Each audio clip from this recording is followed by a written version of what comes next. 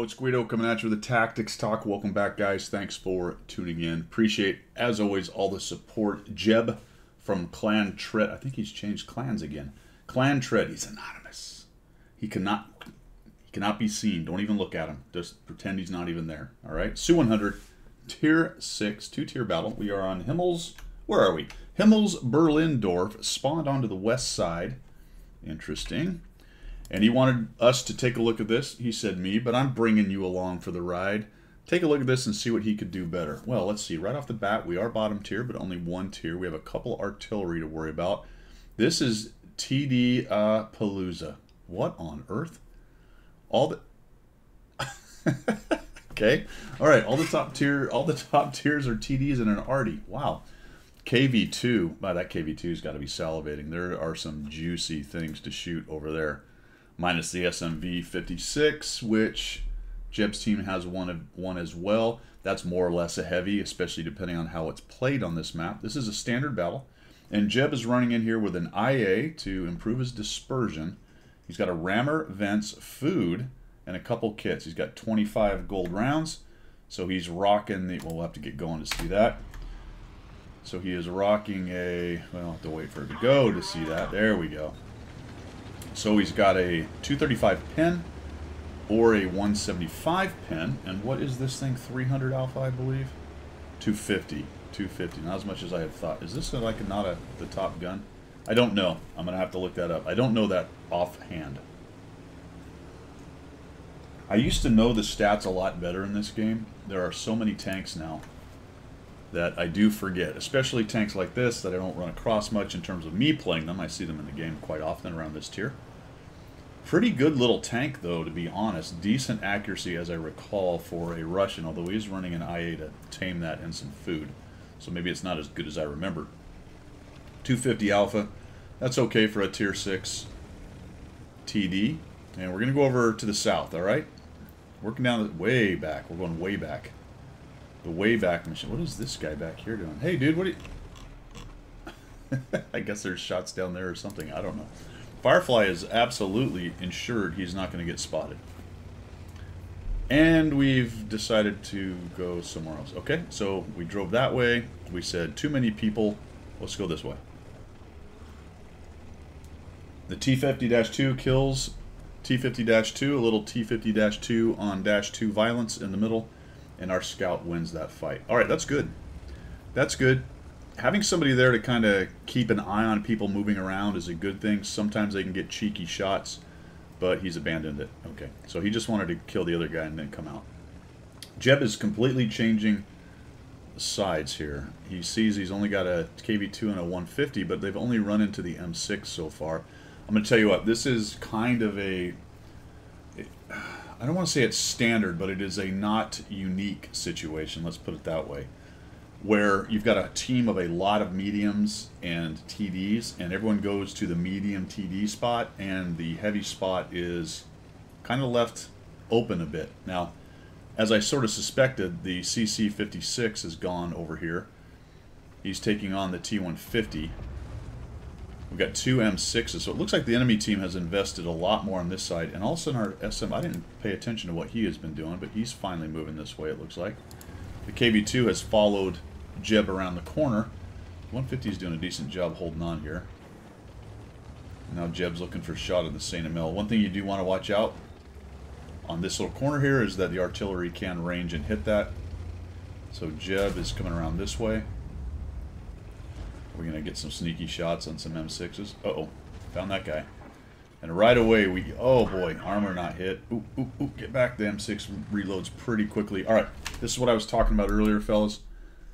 The enemy isn't in the middle bunker over there, so it's... I won't say it's necessarily safe to be here, but it's safer, obviously, than if someone's in that bunker. So pay attention when you're trying to cross this particular road right here. Who owns the middle? More than one person has raged across going either way, not really paying attention to somebody being in there and just getting plinked to death by a light tank or a medium. Not a factor right here. So Jeb's kind of pinning down that M6. Our SMV has moved up, but the T-150 died. Okay, let's see how they work this. Rocking back and forth. He's coming for him. Jeb puts a nice shot on him. Maybe, ooh, all right. So what I would say there is I saw what you were trying to do is get away. If you know his gun's going to clear, go ahead and come back towards him and put an angle on it just so you can get a lucky bounce. This thing doesn't have fantastic armor, but you really gave him some side. And it looks like maybe you were thinking that we're just a little bit late, so just watch out for that. That's just one technique. Fellas, if you know you're going to take a hit, it's better to try to do a little shimmy shake and a wiggle than just sit there. Even if you think your armor has got it, just move a little bit. Because if they're aiming for a lower plate, a weak spot, a track, whatever it is they might be aiming for, you might be able to throw that off. And oftentimes, if they're going for a weak spot, I mean, say you've got that tank that's got good armor. We're going to go off in a little tangent right here. You have that tank that has good armor, but it does have that one weak spot. If you move a little bit, he may completely miss, because weak spots tend to be what? Lower plates that are thin, hatches that are usually small, unless it's an American tumor or something like that. But the space around it that's not a hit is a lot. So if you move it a little bit, they may just completely miss your tank vice, that center of mass shot. If they are going center of mass, maybe they think they've got the pen just to punch right through your upper plate or whatever. Put some angle on it. Try to just, at the point which he fires, wiggling back and forth, give him that angle that's going to be just enough. Or maybe if he's trying to follow you, he's old like me, he's got the palsy and he can't quite aim nicely. Maybe his mouse sensitivity is goofy, whatever. He may just clean miss or just take a shot in the wrong spot. So always better to be moving your tank if you think you're going to take a hit. Dead horse beaten. Oh, there's 8th Hussars. Nice. So 8th Hussars is in his T-78. He's sneaking around behind him. Jeb tells the KV2. I like that. I don't think, obviously, and everyone would agree with me, that poking around the corner again with the 141 hit points is not the answer here against 2 M6s. Your 6 o'clock was secured for the most part while those two were there, although now where everybody's kind of moving in here. My concern with stuff like this, and we'll see where the KV2 goes, is everyone goes pushing here and then that CC56 sneaks in behind, so we just got to kind of watch that. I like that. That was good, Jeb. They may have seen the CC coming in, but maybe not.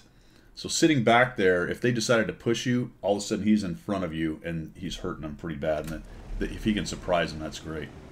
Looks like the M6 is going after 8th Hussars. Yep. So he chases that guy, not liking the fact that they are surrounded, so we didn't really talk about that till right now. But when 8th Hussars came in here, he peeled that M6 away. And that's huge for this. Now we have an overmatch. Got a KV2, RCC, a guy that's got to be really careful. One shot, 8th Hussars is probably going to pay for this with his life, but he peeled that M6 away, at least for the moment. Nice. Yep, so he's staring. Now he's dead. Wow, okay, KV2 nuked him.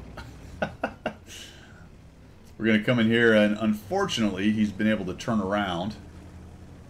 So either he comes out and YOLOs you and gets nuked, or he sits there and gets nuked. All right, I like that.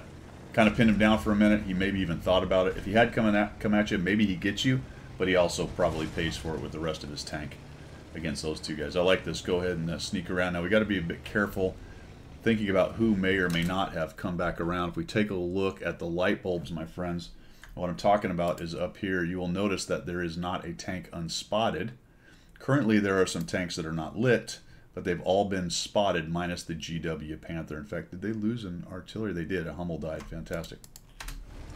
So, you do have to worry about maybe one of those guys who's dark down there coming back, but holy cow, right now, look how many are lit up. All kinds of them. Oh, yeah, I think we missed that shot there. All right, cool. We got it. Let's just back that up. I want to see what you're doing with the camera, because this is actually a pretty important point. All right, so we come around the corner. Watch what you do with the camera. Cruising along in my automobile. Yeah. So this is something, and you were pretty quick with it, but it's something I try to do a lot, is I move my camera. If you watch my replays, it looks like the herky-jerky, but I'm always kind of looking around. When I'm flanking someone like this, you're looking for that, right? You want to see if you can get a shot on them. Now, that wasn't very obvious where he was, and I don't know if I would have necessarily seen that, but there is an opening right there. We do see it fairly quickly. There we go. Just takes a while to react, I think, and that's Jeb's view right there. Good news is we see it. We sneak a shot on him. Get a nice little kill right there for 10 hit points. All right, so 9 hit points of overkill.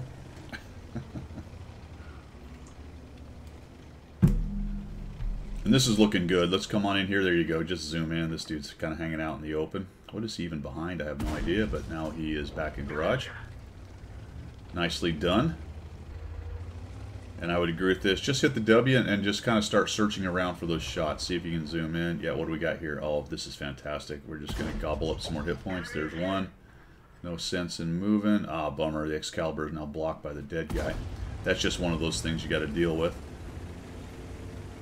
Happens. Not much you can do about it.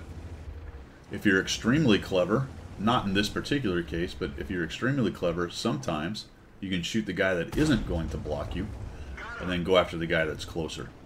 That's a really high SA situation, but I have managed that on occasion. It's more applicable, I think, to brawls. So you don't kill the guy that's right in front of the other and give him armor. Kill the guy behind him, and then the guy in front doesn't have the armor. And it's just a romple stomp at this point. We got 3 kills, 788 damage. And, man, I wouldn't stop. I would keep going. You never know, man. You never know. I guess he's... Yeah, just spin around. You might be the first one to get there. The Skoda T25 might beat you, but head for that bridge, yeah. The whole team went through that back corner. I'm imagining that Skoda T25 might get there first, but who knows? He might light him up to where you can get a shot. I like this. There you go. There you... Ah, bummer. Probably not going to get that shot. Go grab some cap points. Why not? Uh-oh. Are we going to get it? T25 must be reloading. That thing reloads pretty quickly. Nope. AT got him. All right. My only comment there is I wouldn't have quit. I mean, sometimes you do. Whatever. You got to go get the phone or you're tired of the game or next or whatever. But if you're chasing hit points, go for it. Just turn around and go to the nearest position where you think that bloody Artie is going to be. Obviously, if it was a much closer game and you were worried about him shotgunning, you might have waited for your friends and all that good stuff. There's a lot of what-ifs, but in this case, who cares? You're going to win no matter what. Even if you shotgun Jim, maybe you get the spotting. That's the other thing I think about when I do that. If I'm charging in with low hit point thing like this towards an Artie, I don't necessarily care if he kills me, to be honest. I mean, rather that I get the kill if I could.